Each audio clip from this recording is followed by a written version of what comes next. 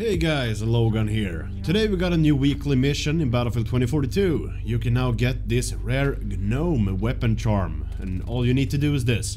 Revive a squad mate or be revived by a squad mate 30 times, get 60 kills or kills assisted, and heal your teammates 3000 health in total.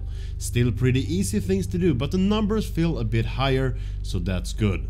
In Portal we also got a few new game modes. Team Deathmatch is back because DICE heard the community's feedback and it will stay for 2 weeks. And a brand new one called Infected Gun Game, an interesting take on the Gun Master game mode. So get in there and try the new one out, it's pretty fun.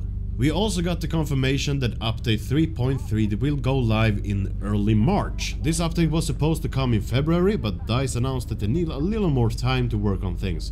Update 3.3 will bring us loads of fixes and a new scoreboard that we all want. More details on that once we get the update. And I just want to mention that we're hosting another Claw community event in Battlefield 2042 on Friday, February 4th, that's tomorrow. Event details in the description, make sure to join in, and there's a link to our Discord down there if you'd like to join that as well. There you have today's update, a short one today, but tell me your thoughts in the comment section down below.